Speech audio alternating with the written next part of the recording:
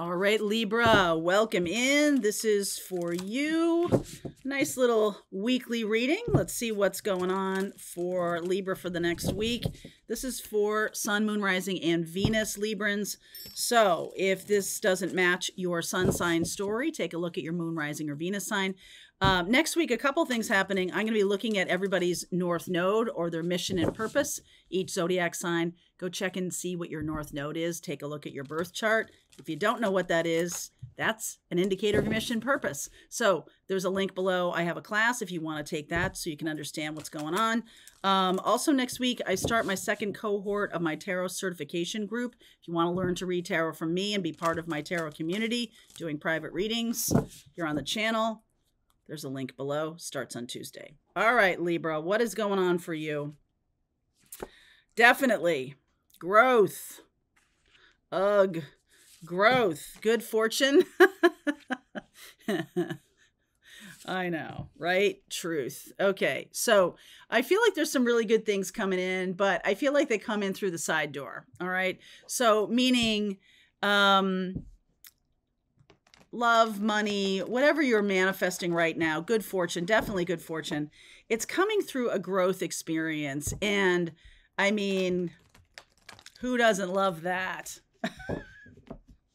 Come on. So we'll clarify that as we go. But growth definitely has to do with like, okay, I see things more clearly now. I was kind of painting a picture for myself that didn't really exist. Maybe projecting onto a situation that it was a way that I wanted it to be, and maybe it wasn't. You know, either way, no matter what, it's about kind of just turning your attention to how can I learn from this? What is this lesson about?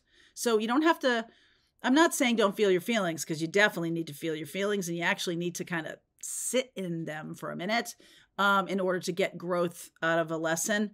But what is the thing that still exists in you that keeps you in this spiral of growth with this particular lesson? We can have the same lesson happen to us with bunches of different people, different circumstances, whatever. We're just like, oh man, here it is again. Okay. So there's something like that. I do feel like that's going to bring you, aligning with truth is going to bring in a lot of good fortune.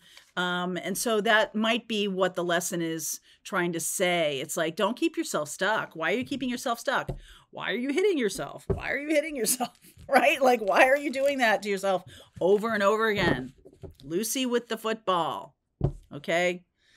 Oh, Charlie Brown. Every time I see that, I'm like, no. But that is a lot of what life is about recognizing Lucy with the football. I know. Charles Schultz was such a philosopher. He really was.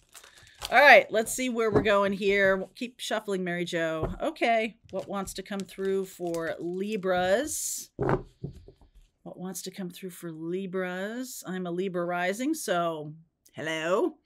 All right, Six of Cups underneath. There is a past life soulmate here. The Seven of Pentacles, the Five of Wands, the Six of Pentacles, the Seven of Swords, the Knight of Pentacles, and the Six of Cups. I keep getting this story. There's the Tower and the sudden movement. Okay, so I keep getting this. I feel like you're dealing with a past life soulmate, or just, let's just talk about it in terms of contracts right now, because it could be a person, or it could be just a lesson that shows up in a lot of different ways. I feel like you have been putting a lot of time and effort into this. There's a lot of struggle in this person's life or in this situation. And I do feel like your role here is a lot about being a helper. My little helper. Okay, there's something like that. Six of Pentacles. I feel like this person is trying to get to you, or this situation is trying to get you going in a different direction. The Seven of Swords here, there's secrets. Maybe this is the third party situation or something like that. But this person's a Knight of Pentacles, which doesn't match third party energy at all. So it may be just that because Knight of Pentacles is about being trustworthy. And Seven of Swords is the opposite of that. Okay, so I feel like you might be dealing with a person who's very much in conflict. These are the cards that are underneath the deck. And so these are the things that you may not see what's going on. This person does want to move toward you, but there's a lot of obstruction in their way. Okay, Tower. It is going to blow up. And then I do feel like this person or this situation comes at you fast. So if you're kind of connected with somebody who's going through something right now and you're just trying to help them, right? This is a past life connection. Could be a past life soulmate. Well, definitely soulmate. Past life person who's really going through some rough things. Okay. This could be you going through some rough things and there's a person who's really helping you. It does feel like there's a Tower in the future. I'll clarify that. This can be just the awareness of, okay, this was a growth lesson for me. Okay. And now I can move forward. Or it can be that person has some, aha moment. You have an aha moment. You're both having aha moments. Okay. So here we go. Strength. This is the reading that is showing up on the top of the deck, which is all about what's consciously happening, what's going on around us. Strength card, the Sun card, getting a lot of Leo recently in readings. So we do have a full moon in Leo happening at the end of January. I'll be doing some readings around that as we get closer. Wow. And this is Leo too. King of Wands. See the big old smiling lion there in his throne? So what is Leo about? Leo is about creativity. Leo is about joy. Leo is about strength and power. Leo is about fun and sex and, all things that are joyful, right? There's the King of Wands is very much about a taking action kind of experience. The Sun card is about taking action on your passion or on your joy. And then the Strength card is like overcoming a situation that may be a struggle. Okay. Maybe you are, because the Strength card, I like the Strength card because she's like, it's called fortitude in some decks. So it's kind of like the power to move through something, learn the lesson and become stronger because of it. That is going to bring in a lot of good things. Okay. 10 of Wands. Page of Cups, whoopsie, come on back here. Page of Cups and the Ace of Cups. I do feel like love is coming in. There's an opportunity here. Maybe this person that you're dealing with really has to put down some kind of lesson that they're learning about codependency or about something has run its course. 10 of Wands. Something has gone the full distance. There might be a small offering of love followed by a bigger offering of love. I feel like you might be prepared for that, or maybe having to go through some kind of Tower to be prepared. Let's see. Temperance, there's Sagittarius. High Priestess, Cancerian energy, and the Six of Wands. So we are getting a victory card here. I really like this. And I feel like the only card here that's showing even a remote connection to this situation under the deck is this 10 of Wands.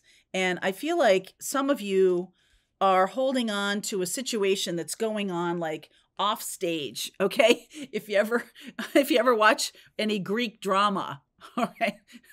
I don't know, showing you a little bit of my college experience having to watch Greek dramas for a class, right? Greek drama, a lot of stuff. And if you've read it, a lot of stuff happens off stage. A lot of the main drama happens off stage. Like it's not depicted in the play in front of you. You just hear something from like off stage, or a messenger comes running onto the stage to deliver a message to the king or something like that. But like the war is raging over there and you're not seeing that on stage. Right? But what you're seeing on stage is what's being presented to you is the important part of the drama. The other stuff comes in to move things along. They're like, in playwriting, there are little ways of moving the story along. There's a word for it. I just had it and it just disappeared. Uh, that could be part of this reading.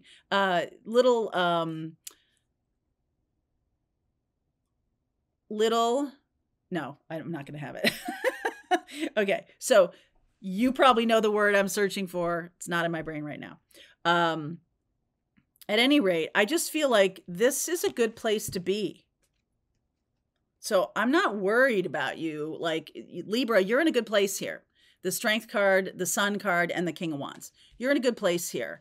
And I feel like the other person is in a little bit of a tougher position. Maybe that's what's going on underneath. I'm going to clarify that Tower, okay? Because I think the Tower, the growth may happen to the other person, okay? The growth may happen to the other person. And it's like, Archangel Michael is bringing this in. There's nothing to do. This High Priestess is about an inner knowing. There can be secrets here that are revealed. I like the Victory card here at the end, the Six of Wands. So there's not much movement. Strength card, Sun card, and the King of Wands. There's desire to move, but there's not much movement there. The other person is definitely struggling. Okay, struggling. Even if you are trying to make an offer to them, they're not really seeing it right now. They're going through all this tough stuff. So the Archangel Michael, I feel like, has something to do with this Tower.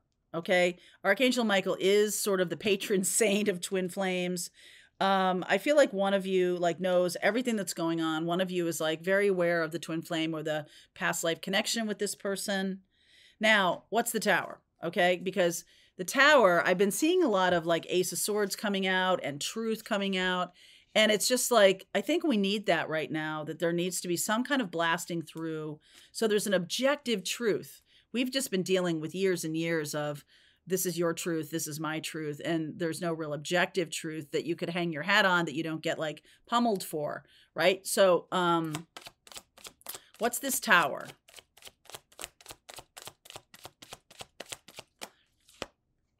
Eight of Swords. Death. King of Cups. Five of Cups. What's going on here? Three of Cups and the Eight of Cups. Lots of cups here. So I feel like this person, the Tower is something that you're not seeing. I feel like you're not seeing that this person is ending a relationship. They are moving on from it. The Tower might be that they're going in a different direction than you thought they would be. I think you're not seeing the ending of that relationship. You're not really either open to it or available for that truth yet. This King of Cups is somebody who, that's interesting. Five of Cups and Three of Cups, and then the Eight of Cups. So this person needs to stop focusing on the things that they've lost. They're focusing on the regrets.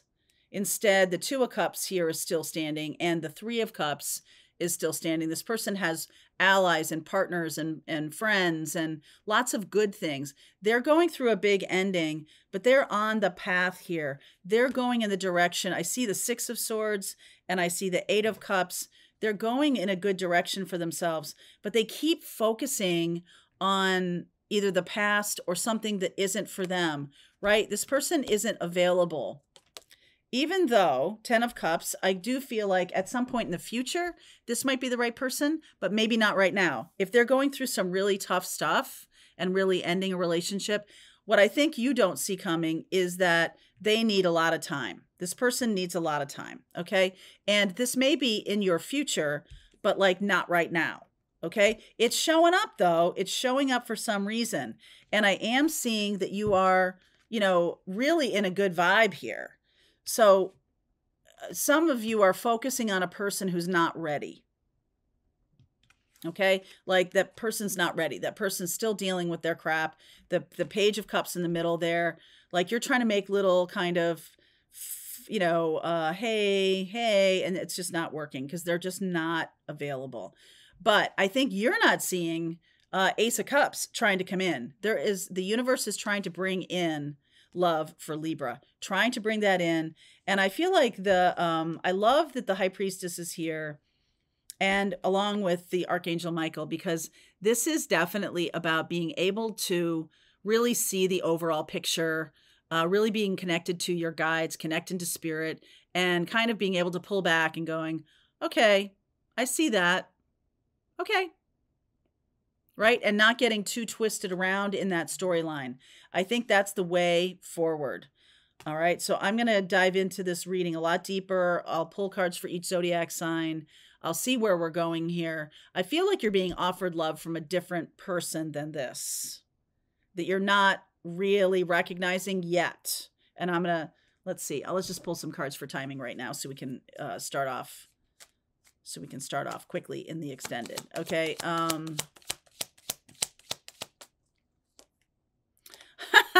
In time for Leo season. Are you kidding me? Okay, Libra, there is something really, you need to write this in your journal and date this, because I do feel like this might be a little bit of a predictive reading. Sometimes things are just like reading the current situation and the opportunities. This feels like someone is trying to offer you love. Could be a King of Wands, could be a Leo. Look at all that Leo on that top shelf there. Cancer, Sagittarius. I feel like what's going on right now is going to pale in comparison by the time we get to Leo season. All right, you heard it here first. Link is below if you want to continue on with me, Libra. I'll see you over there. All right, I hope you enjoyed that video. If it was helpful to you, please consider liking this video and sharing it with anybody who might have a need for similar kind of information. And if you like this video, check out these videos.